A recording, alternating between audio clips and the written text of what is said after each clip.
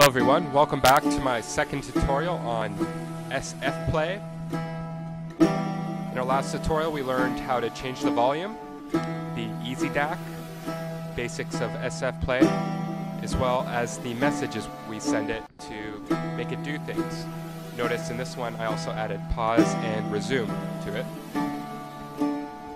So in this tutorial we're going to look at how to change the speed of the song, the tempo.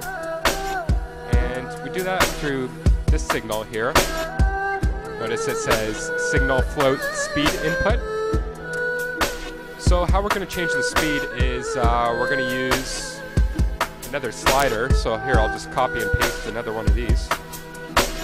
Slide it up here.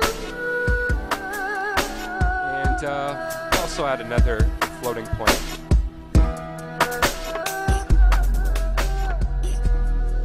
Connect that together. Whoa! So you notice how it goes normal speed at 1. So what we're going to do is change this slider so it goes a little bit past 1 and a little bit below 1. So we can slow it down a little bit and also speed it up a little bit. So how we're going to do that is, here, let me just... There we go. So how we're going to do that is I'm going to create another message. And this message is going to be called set min max. Set min max. Then we follow it with two numbers. The first number is going to be the min number. So I'll make it 0.6.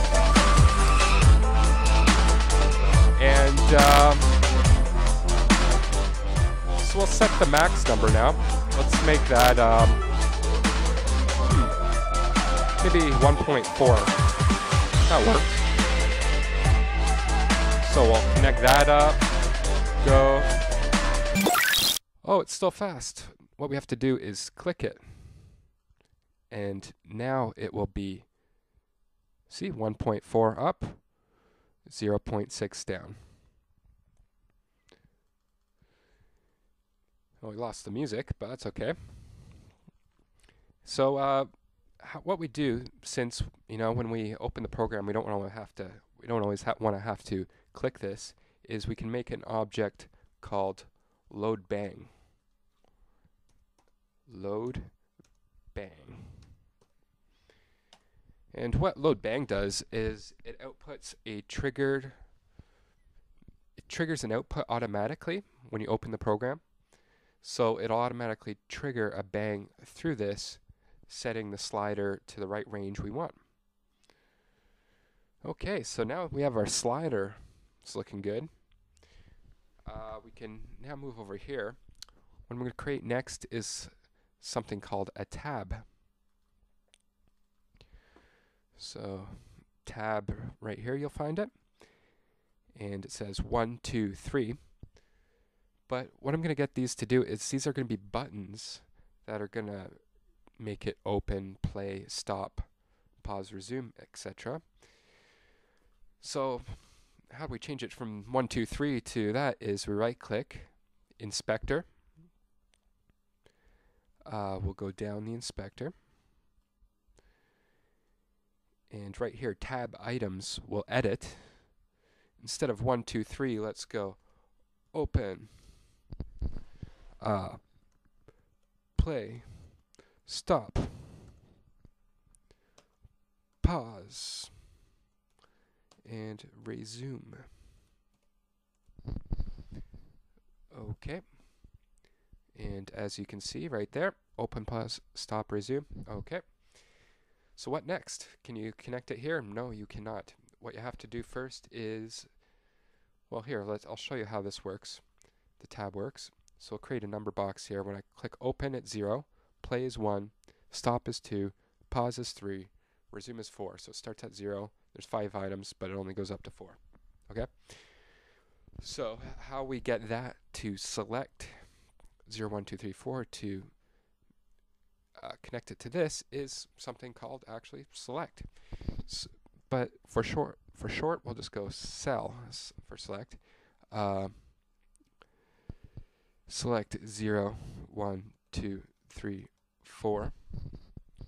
And notice how now all of these outputs are created. So we connect that. This will be the 0. That will be the 1. This will be the 2. Pause will be 3. And resume is 4. Notice there's still one more, but that's okay. That's only if something else goes in that's not 0 to 4. Then it'll output something here. But we're only going to 0 to 4.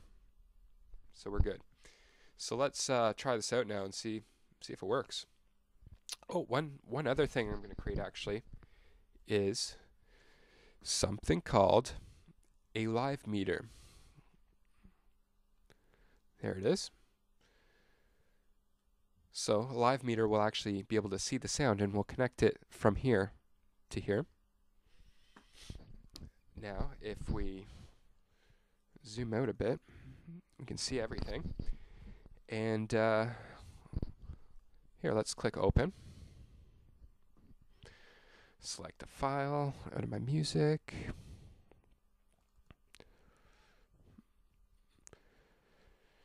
Sure, let's do that one. Now play. Okay. We got action, but it's going pretty fast, eh? So we'll slow it down a little bit. There we go.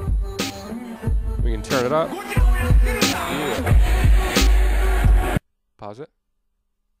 Resume. Yeah. So that's my tutorial on how to beef up your sfplay a little bit.